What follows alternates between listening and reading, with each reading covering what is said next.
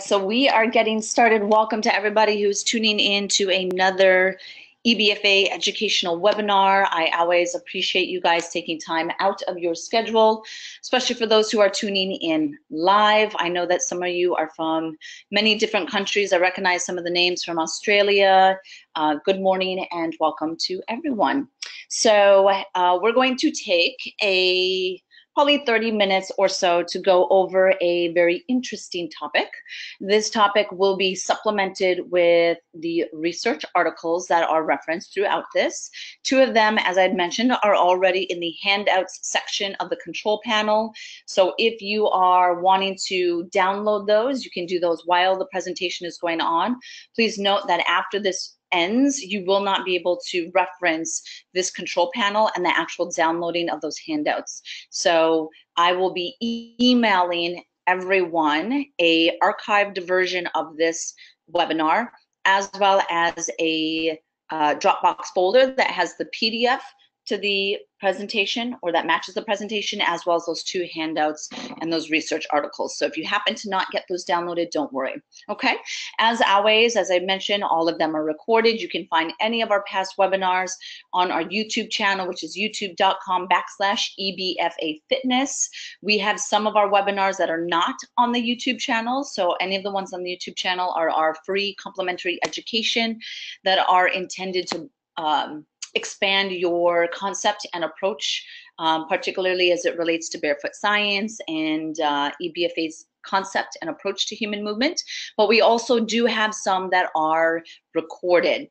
The ones that are recorded, you will find those on the website, the EBFA website, and it's linked under our online education.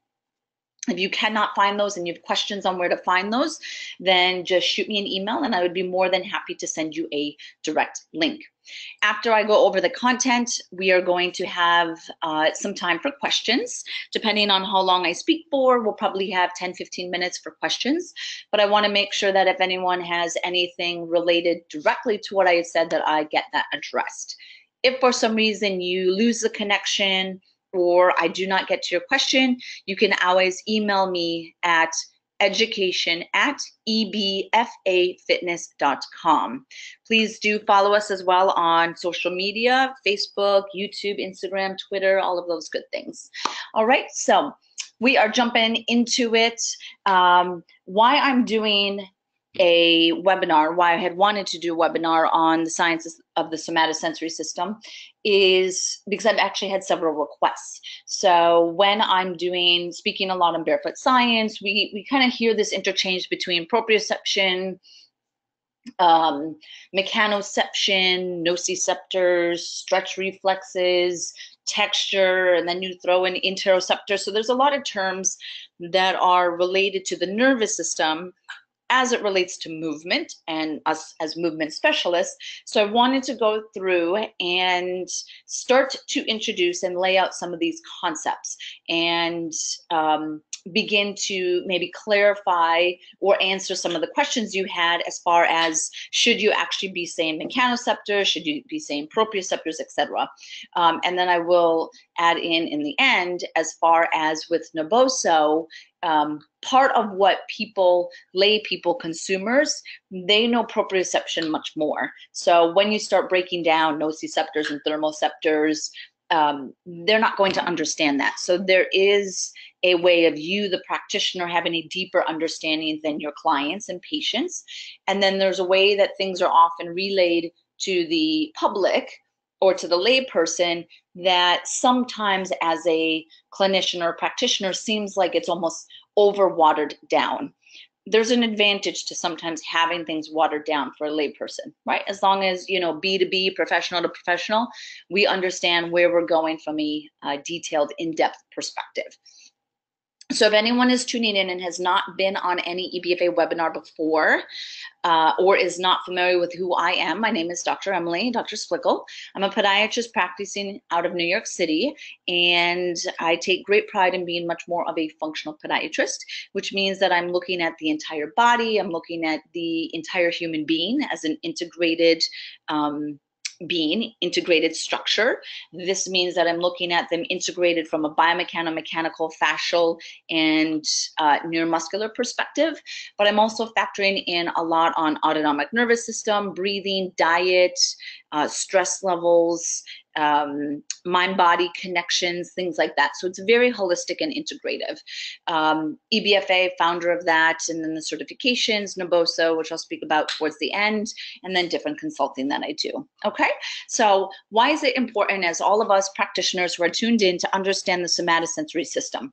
Well, first thing key is that life is sensory, right? When you look at the way that sensory nerves versus motor nerves are broken down, we actually have 10 times as many sensory nerves as motor nerves. That's going to start to tell you from a priority perspective, which is more important. You must have that sensory information coming in. Oftentimes, sensory information or the sensory nerves are going to be referenced as afferent nerves. So the afferent system, which is seeking out the information. It is a very complex sensory system that is bringing in many different stimulation to create a very simplistic picture or representation to the brain. And then that's what's resulting in what we understand as objects and how we manipulate those objects with movement. So really that sensory input shapes our motor system. If we go back to when we were first learning to coordinate movement, so when we are just born and we're learning to crawl and coordinate reciprocal limb movement and things like that, and upright stance, all of that is fed through the sensory information, through the sensory gateway. So when you are just born to the age of 4 is your peak window of neuroplasticity. So that's when you could think of your sensory system and your afferent system as being super, super wide open, but also really important. So making sure that you are getting optimal sensory stimulation of all the types that I'm going to be referencing, which means that it's going to be things with the vision, olfactory, vestibular, proprioceptive. So you got to be doing something to the joints. That's why when a child has a sensory processing disorder, you can do joint compressions, or you put like a weighted blanket on them. Those are things to stimulate the joints and the proprioceptors. And then you also have tactile or these touch receptors. All of that is important, and all of that needs to be fed to create optimal motor systems or motor programming. Your feet, hands, and face, or really it's the lips and the tongue, are the most sensitive from a sensory perspective. So those, again, if we go back to the sensory inputs that shape our motor system, we really want to make sure that we're stimulating the feet, the hands, the face. That's why you're putting, or babies are putting things constantly in their mouth, is they're trying to really navigate their world through their senses, because this is when they're first being introduced to all these different senses. They start to feel different textures through the mouth. They get to feel different subtleties, even with temperature, are going to start stimulating those nerves as well. Now, if you have any deficit or delay in the sensory input, this could be at any age, but we might want to stay with the children and kind of that aspect, can cause a dysfunction, movement dysfunction, a delay in movement dysfunction, or a loss of coordination with the movement program or that motor skill. So sensory always precedes motor. Sensory is 10 times as diverse as motor. And if you do not have sufficient sensory, you're not going to have optimal motor. So even for Naboso, our new hashtag for Naboso is that life is sensory, which is true. And trying to bring that in with all of your clients, with your patients, with yourself, with your families, if you have children, all super, super important. So how does our brain produce movement?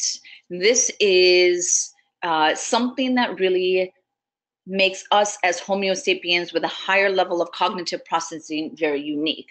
We are able to do complex motor skills.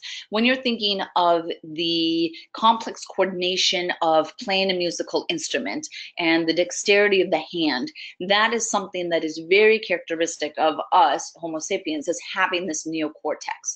If we did not have the neocortex and the advances from a cortical perspective, we would not have the complexity of the motor programming and the skills that we have athletically or artistically, surgically. All of that is critical and really what differentiates us from primates and from any other living creature. So when we look at the neocortex and the cortical areas that are involved in movement, is that it's going to start from a prefrontal cortex perspective. The prefrontal cortex is really where we do our decision making, our planning. This is where we're starting to create the how for movement. And your prefrontal cortex is linked to vision. I don't go into vision a lot in this, but obviously we know that vision is extremely important, and your eyes really are the first outlet of your brain. So vision and optimizing vision really is important to optimal movement. That could be as going in detailed as far as blue lights versus red lights. There is, it's called Irlen, I-R-L-E-N, Irlen, well, they call it Irlen syndrome. And then there's Irlen-based glasses. And essentially it goes and it tests what different light wavelengths do to your brain, right? Where if you are more sensitive, your brain is more sensitive to certain wavelengths, that's going to just start to shut down your entire body, your entire motor system. You're going to get fatigued. You're not going to be able to process things. And all of that is clearly going to be integrated. Your reaction times go down, etc. So I encourage you to look at Irlen, I-R-L-E-N syndrome, Irlen tests, they have Irlen glasses, etc. Now, outside of the prefrontal cortex, which is really our how system, is we're going into our premotor cortex, which is where we are organizing movement. That premotor cortex is then going to be connected to the motor cortex, which is where we are actually executing movement. So if we look at this a little bit differently, where we can see this is that you have some sort of sensory stimulation that is coming in. You have the afferent stimulus, you have the mechanoceptor stimulus that is coming in. That stimulus is then going to go into your brainstem. So it's going to go up your spinal cord, right? So that's the next level of complexity. And then from the spinal cord, it's going to go into your brainstem. And the brainstem is the part of the brain that controls when you have spinal reflexes. So the brainstem in itself can control motor programming, okay, on a reflex-based aspect of that. And then your brainstem would then go to your motor cortex, and the motor cortex here is, if you can see kind of the breakdown of this body, this is showing how your brain is creating a association to different parts of the body based off of sensory information. So it is what's called the cortical somatotropic representation of touch. And then if you put all of that representation together, that's where you will get what's called the homunculus, which I have pictures of that down a few slides. And that's kind of the funny looking man. If you saw any of the pictures that I was posting around this webinar, and it's showing that the most sensitive areas of the body that are really the gateway for sensory information to how your body represents or creates movement are going to be represented through this homunculus. So it's going to be, oh, there we go. It's going to be your hands, your mouth, and then your feet, which is what I had mentioned earlier. So those really are the gateway into your nervous system. Your body is seeking those areas of the body for sensory information that it then uses to create a complex coordinated motor programming. The advancement with the hands, which you can see are the biggest, is because we use our hands to kind of navigate and manipulate things. That's why we're constantly touching things and we pick up things. And the foot is similar, but the foot doesn't have the same complex dexterous demands as the hand. So they're similar but different. And I'm going to go into those similarities and going to go into those differences. And then same thing with oral, so the tongue and the lips is really important. And that's important from a vagal tone perspective as well. So when it comes to your somatosensory system, and the afferent input system is based around two different types of skin. Okay, so we have what's called glabrous skin, and the glabrous skin is the skin on the palm of the hands and the skin on the bottom of the feet. And these two areas, the hands and the feet, are the ones that we're going to be focusing on. So the hands and the feet, they're similar, but they're different. So similar, but different. Okay, so when we look at them from a similar perspective, is that both of them, glabrous skin in general, has 13 different kinds of afferent fibers. We're not going to go into all 13 of them, but just know that there are many different kinds of afferent sensory fibers that are in the hands and the feet. Now, when it comes to the actual number, the hand has so many more mechanoceptors than the feet, and the sensitivity is going to be different. Your hands are actually more sensitive from a mechanoceptor touch perspective than your feet, and it makes sense, right? Because we need to be constantly manipulating objects, and that's really where the development of the nerves in the hands come from, is needing to be manipulating objects while they are in the hand. Now, if we look at the foot and being very focused on barefoot science and foot to core and from the ground up and all of that, understanding the foot and the differences is really important. So research has shown that if we look at the foot, you have 104 mechanoceptors in the foot. I apologize, cross that out. That should say foot. So you have 104 mechanoceptors in the foot compared to, that's a big difference, right? So that's huge, but that's really showing that we don't need thousands and thousands. I think I read somewhere that someone said that we have 1 million. That's not how it is, right? So you have so many nerves. Now, mechanoceptors is different than some of the free nerves that we might have. So it doesn't mean that you only have 104 nerves in the feet, right? We're just being very specific on this type. Now, the sensitivity of the nerves in the feet is actually lower than the hands, which means you need a little bit more stimulus to create a response in the feet compared to the hands, okay? 70% of the receptors on the feet are rapid adapting. We're going to be looking at that a little bit closer. Now, the rapid adapting nerves are the ones that are sensitive to vibration. So I mention this always when I'm in my workshops. We understand that vibration is impact forces. So whether it is high frequency or low frequency, we've got you covered, because 70% of the nerves in the feet are sensitive to vibration. Okay, now the receptor field in the foot is actually greater. And what that means and how that translates is that the finite sensitivity of the nerves in the hand is much greater. The foot can be a little bit broader and less acute and finite than the hand because of, again, really the purpose of the foot is for, you know, standing on the ground, manipulating the ground, okay?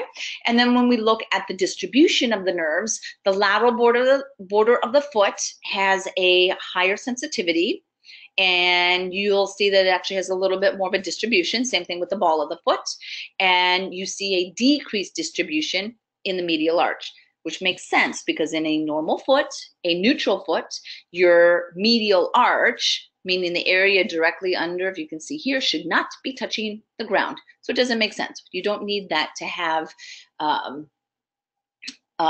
mechanoceptors to that area. What's interesting is that I've read in some of the arguments of why orthotics are good is because they increase the stimulation. So if you bring if you have a neutral arch and you wear an orthotic that comes up into your medial arch, right? So now you have skin to orthotic contact, that they will argue that you get increased sensory stimulation.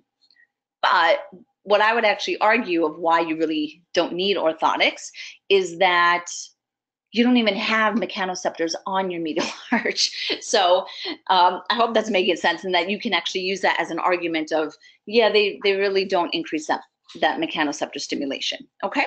Now, when it comes to hairy skin, which is going to be every other part of your body, particularly just above the ankle, around the wrist, forearm, etc., thinking around the knee, that's going to be hairy skin around the knee, right? Is that you have 3 different types of mechanoceptors. So 13 in the hands and the feet, and then 3 in the hairy skin. Okay. Good.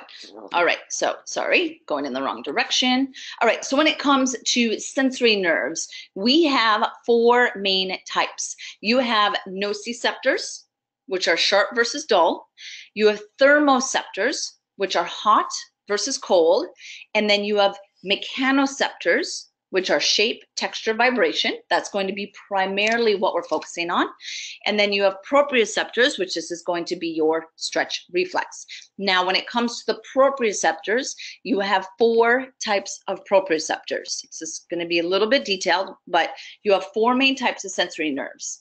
Of those, the proprioceptors, you have 4 types of proprioceptors. You have your GTOs, 2 different types of muscle spindles, and then you have your joint capsule proprioceptors. Your mechanoceptors, which are the ones that we're focusing on, these are your haptic receptors, are going to be 4 types of that as well. We're going to go into those in a moment, which are going to be fast adapting and slow adapting. Okay. Now, when we look at your sensory nerves just in general, your mechanoceptors and proprioceptors actually have a different pathway up your spinal cord than your nociceptors and your thermoceptors. They have a different pathway up your spinal cord as well. So they're related, but they're kind of different in the way that they transfer up into the brain. Okay. So when we look at the mechanoceptors and the touch receptors, as I had mentioned, you have slow adapting and you have fast adapting. Your slow adapting are going to be called SA1, SA2. Your fast adapting are going to be FA1 and FA2, okay? Your SA1, which is a slow adapting superficial nerve, is focused on what's called 2-point discrimination, which is of a stimulus 1 millimeters apart. And why I kind of emphasize that is for anyone who is familiar with, who has, or who has tried the Naboso technology mat or insoles, our pyramid is really based around 2-point discrimination. That's why it's a pyramid and it's a point. And each of those pyramids is 1 millimeter apart. My goal through the Naboso mat and that texture is to stimulate the Merkel disc, superficial. Okay, so if we go to SA2, which is the Ruffini ending, what's important to note with this is that your Ruffini ending, SA2, is not found in primates. That's very characteristic of Homo sapiens, is to have the SA2, which is characteristic of skin stretch. Remember that one because I'm going to talk about it when it comes to fascia. Okay, now your slow adapting mechanoceptors stay stimulated throughout the entire stimulus. So they're constantly reading while that stimulus is going on. Versus the fast adapting that I'm going to go into now are, they get stimulated right on that onset and then you don't hear from them again. So it's telling you that something has happened, but not telling you if it's still happening. Okay, so your FA1 is going to be superficial again. This is going to be a low frequency vibration flutter. Okay, that's the Meissner corpuscle.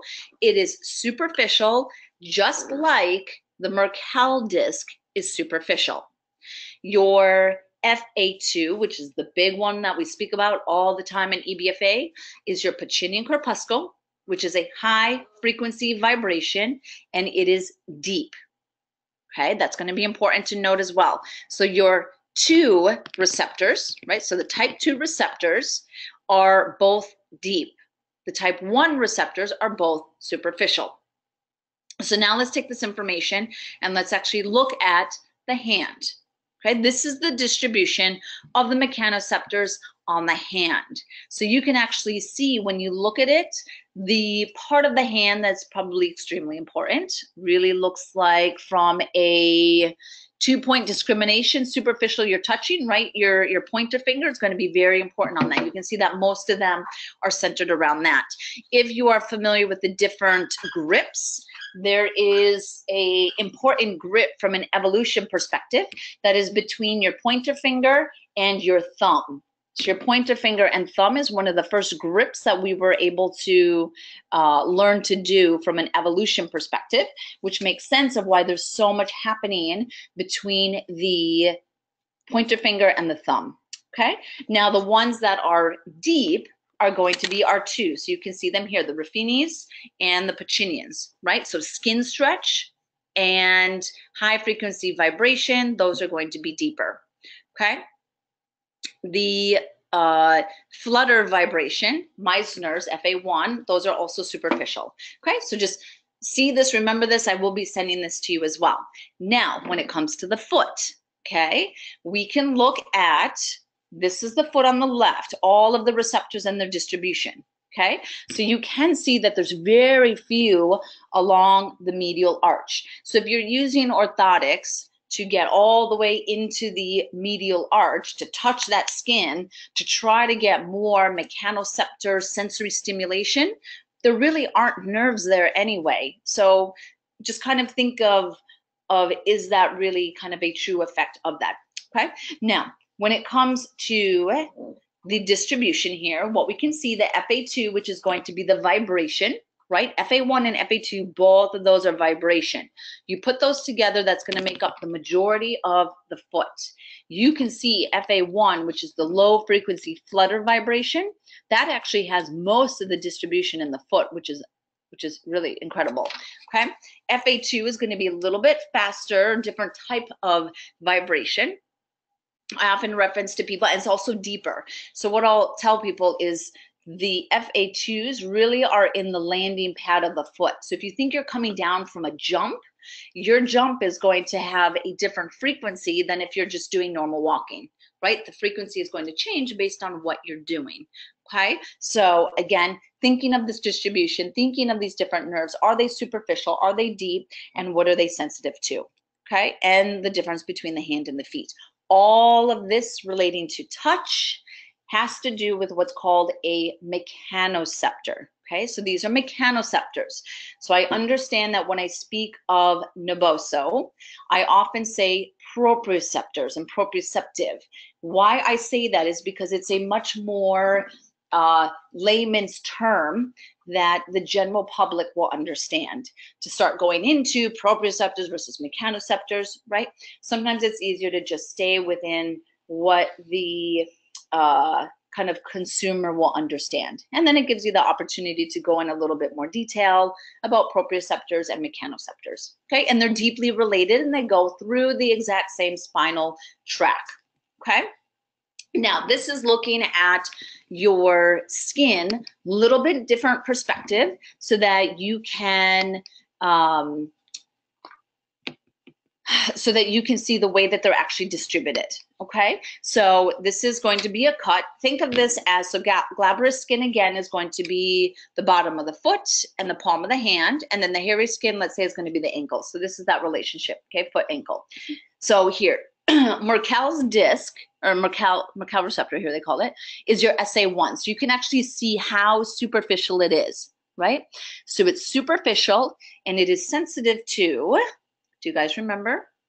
To the 2-point discrimination that is 1 millimeter apart. Now, as we age, you start to lose that, what it's called is your spatial acuity range. So your spatial acuity range is 1 millimeter between each of these Merkel discs, you start to widen or lose that acuity with age, which means now they only sense 2 millimeters between each other or 3 millimeters, right? So you can start to see that that's going to affect your movement accuracy as you start to change what's called your spatial acuity of your mechanoceptors, okay? Now, if we go to the next superficial one, so the next kind of deep within your skin, you're going to have your Meissners. These are the FA1. These are the ones that are sensitive to, have you guys quiz yourself. Hopefully you said low frequency vibration, which is the flutter.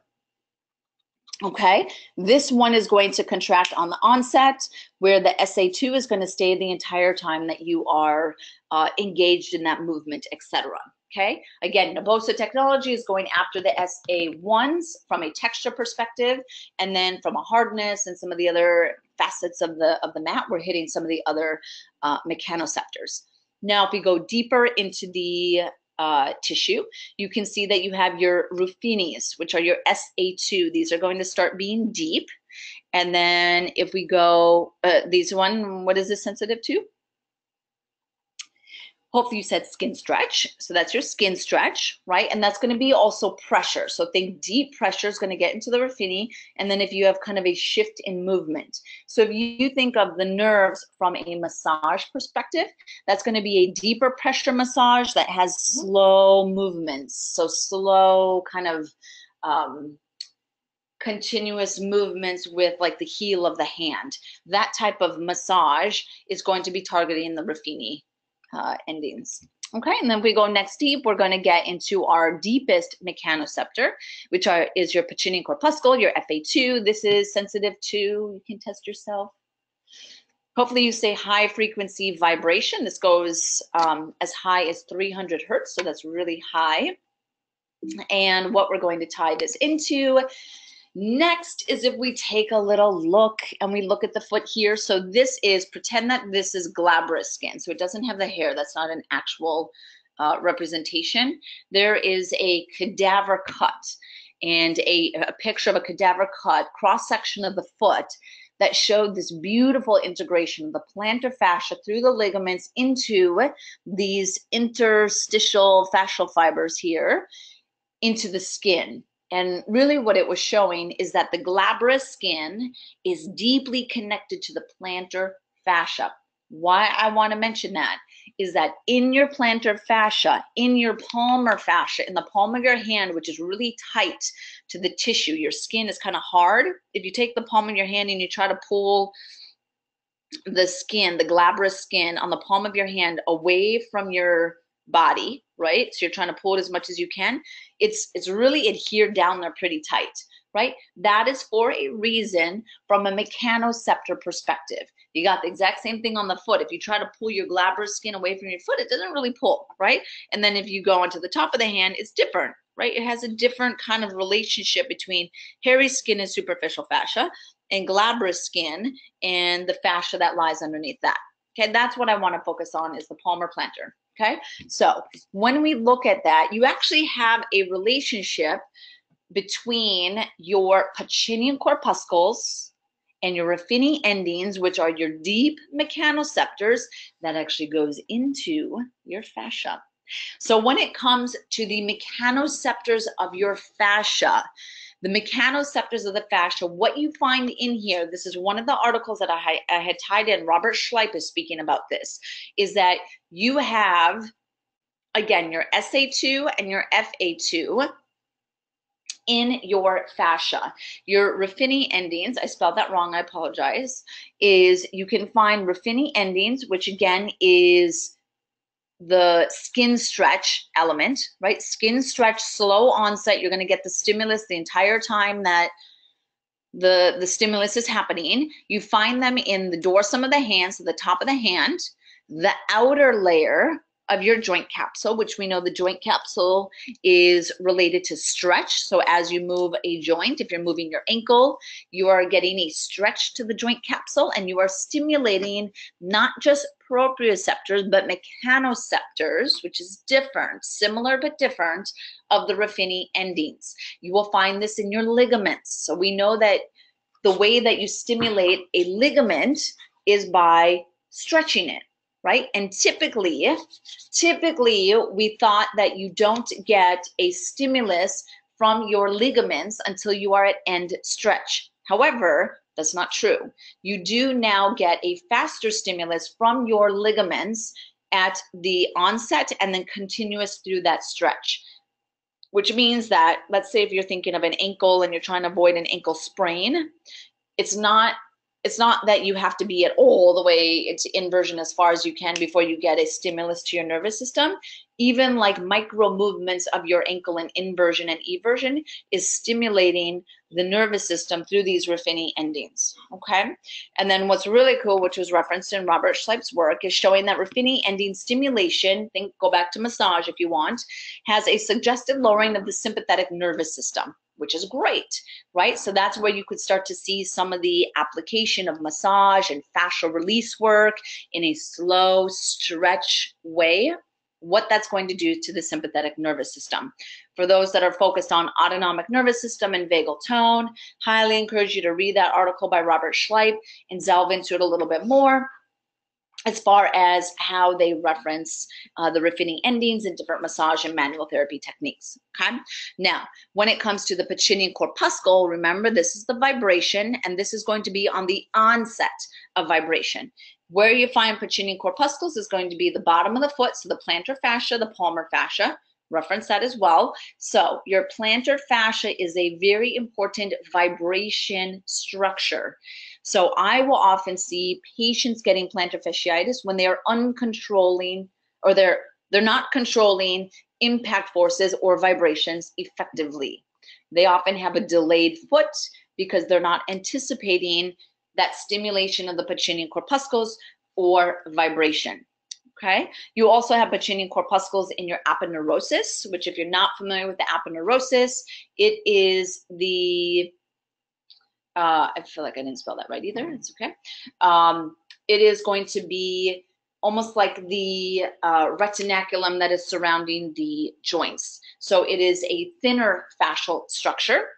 And then this was interesting, is that the Pacinian corpuscle is the deeper aspect of the joint capsule, where the outer layer, the more superficial aspect of the joint capsule, which is stretch, is Ruffini, and then the deeper vibration is going to be Pacinian.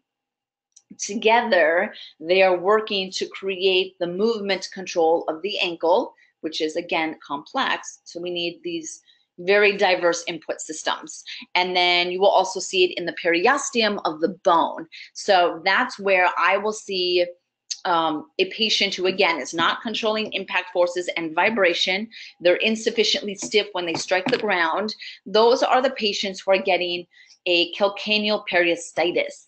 So if you've ever had a patient or a client have heel pain and it's retrocalcaneal, which means it's the back, but it's not really on the Achilles tendon, and you know that it's more like kind of this fascial saran wrap that's coming around the calcaneus, that's going to be the periosteum. And the periostitis, I often associate that when they're not controlling the vibration. So start to think of that as well in those clients. Something like that, a lot of periostitises, if you're suspecting that, they actually won't show up on an MRI, which means you need to use your clinical skill and kind of deductive skill and higher knowledge to then bring that understanding to that patient. Last type of mechanoceptor that I want to go into is type 3 and type 4. So we were just speaking about type 1 and type 2. Now, type 3 and type 4, these are going to be called, or what's called, interstitial mechanoceptors. Now, these are often referred to as free nerve endings. Oftentimes, we will associate free nerve endings with pain. That's the way that I had always learned it in school, is a free nerve ending equals pain. And that's going to be that kind of a nerve that is stimulated when you have some sort of pain stimulus, you touch something hot, etc. So what they're now showing is that free nerve endings are actually making up your thermoceptors as well. That's a free nerve.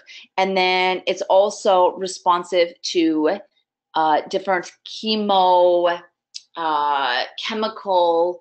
neuropeptide signals through the body, which is going to get a little bit more complicated. I apologize. But it's going into how you could start to have different changes through a pH, right? Or what's called a neurogenic inflammation can start to stimulate these interstitial mechanoceptors.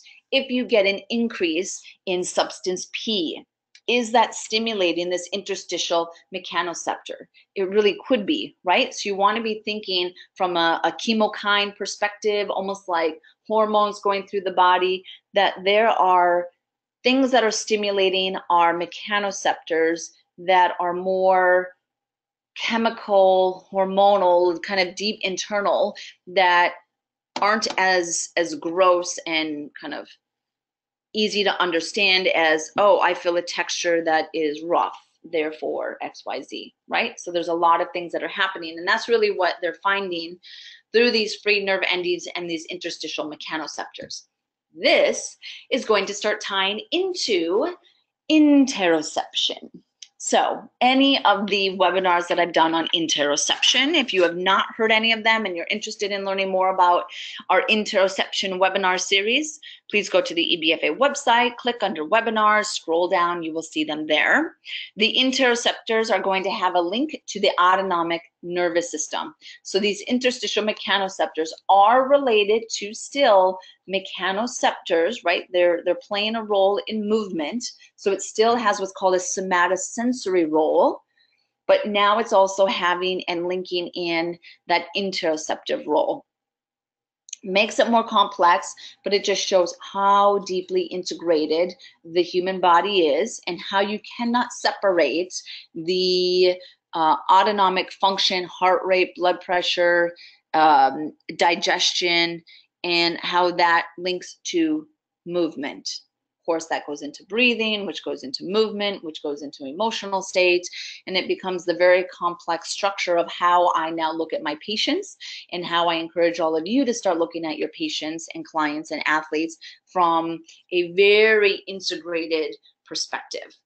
So how can you start using this information? And this introduction to the somatosensory system is think of and remember the homunculus. Remember the feet as the gateway into the nervous system. Use the hand as the gateway into the nervous system. Use texture, use vibration, use skin stretch. Understand the relationship between feet, hands, and the fascial system. So it really makes sense. Really, that homunculus now should have like a fascial web tied in it, is that the tensegrity web really is nerve tissue. And a lot of those nerves that are found in our fascial system are mechanoceptor based, which means that they are those raphenes and the pacinians and the free nerves and the interoceptors that I spoke of, and it makes it just even more integrated. I also often speak about that when you want to target the fascial system is that you want to think of your feet as fast. Anything with the hands is going to make you fast, and then anything through the fascial system is going to make it fast. So here I'm just showing different textures. The one on the left are the Naboso insoles. So that's a way that we can access the receptors in the feet, getting them out of their shoes. That's a huge reason why barefoot training is so important. If you start to cut off the mechanoceptor of the side, the mechanoceptor side of the foot, and you become only proprioceptive, which is GTO, muscle spindle, and joint capsule, that means that you are going to have a decreased reaction time. So think of opening all of the sensory gateways, not just limiting it to proprioceptors because their shoes are on. Okay, and then same thing with the hands, incorporate the vision and the vestibular as well. So in summary, and then I will take any questions that you guys have. And then as a reminder, I will be sending you the PDF. You have the research articles and then the recording as well. So in summary, I apologize for my dog. In summary, sensory is critical to creating optimal movement patterns. Sensory, life is sensory, sensory, sensory, sensory. You must be looking at every human movement that your athletes, clients, and patients are doing by asking yourself, do they have a movement dysfunction because they're not getting sufficient sensory information in? Is it coming, or is it a lack of sensory information from the hands, from the feet, from the vision, from the vestibular, or from the fascial system? Sensory feeds the motor cortex, which is prioritized through the homunculus.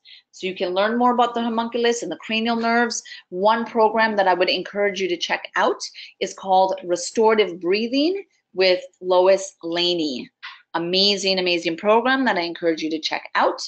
I will include her information as well.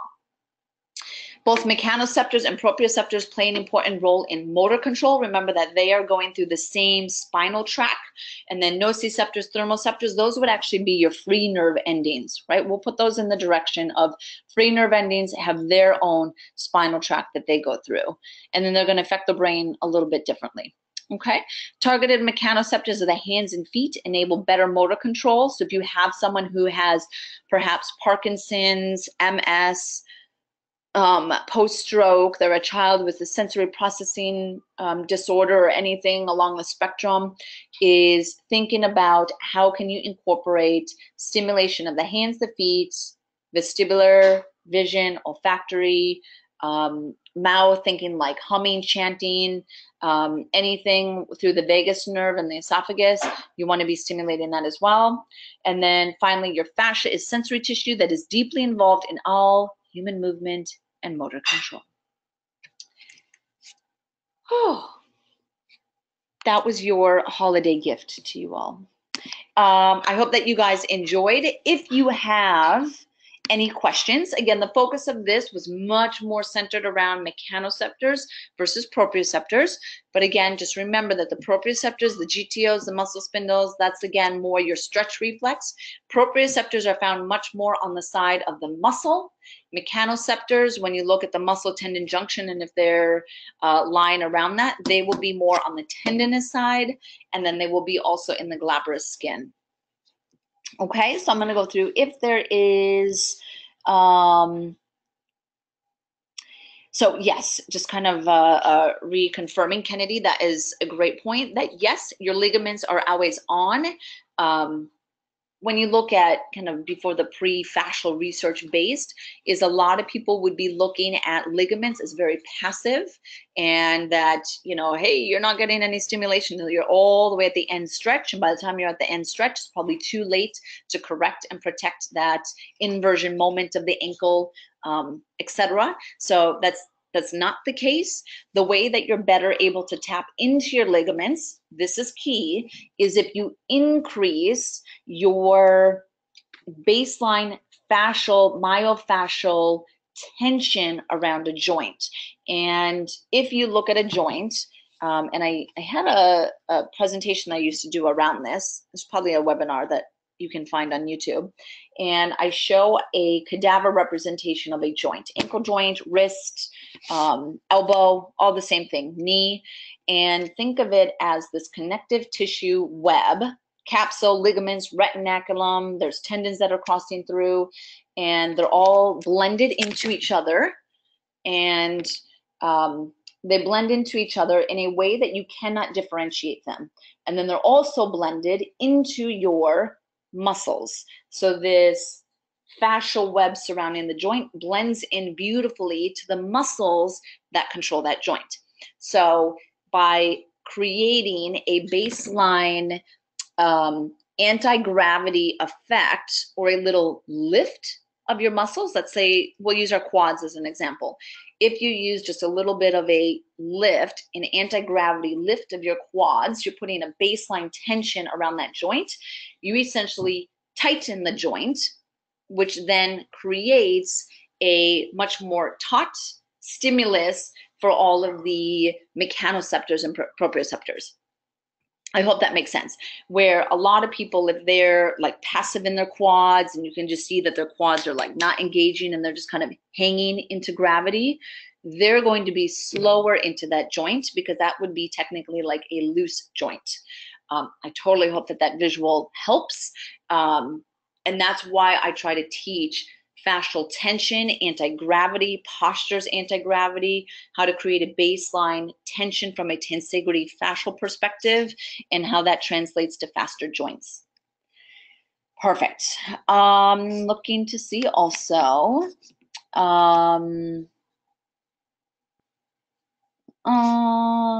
let's see. You guys are so welcome. There's the FA2 in the picture you showed. Cover all the plantar surface of the third toe. Why? All right. So of the one where you're showing that she's asking the FA2 mechanoceptors are all in the third digit. That is really interesting. It's in the ball of the foot and in the third digit. My guess would be having to do with the center of the foot, even though really the cueing center of the foot is the second digit. The third from a weight distribution perspective, my guess is that it's the midline from that weight distribution. So as you're jumping and taking off, you're going to be hitting that third digit from a vibration mechanoceptor stimulation perspective. But that was a really good question. Okay, let's see if there's any other. Yes, so great question as far as repeating on how the Naboso mat stimulates the Merkel disc. So remember that the Merkel disc, which is SA1, is superficial. We saw the map of the distribution of that receptor, so reference back at that, okay? And essentially what it differentiates is 2-point discrimination. So 2-point discrimination, so you need it to be a little bit of a pointy texture, which is why the Naboso texture is a pyramid. And then the spatial acuity of the Merkel disc is 1 millimeter. So each of the pyramids on the Naboso mat are 1 millimeter apart. So that's designed based off of the distribution, the sensitivity, and the spatial acuity of the Merkel disc. I hope that helps.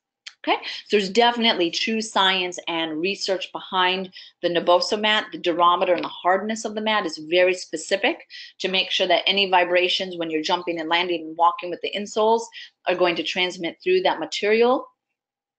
We try to reduce the amount of rubber that we use in the product as well. Of course, we need a little bit because of mats and insoles, but we're trying to deviate away from that because the rubber actually takes away some of the vibration. Think like rubber flooring in the gyms, that takes away the vibration. So it's controlling in a kind of positive, moderate way of the vibration that's coming in, especially if you're using them in minimal shoes. You do want the insole to take just a little bit of the vibration so that you're not over fatiguing your tissue system and your tissue stress.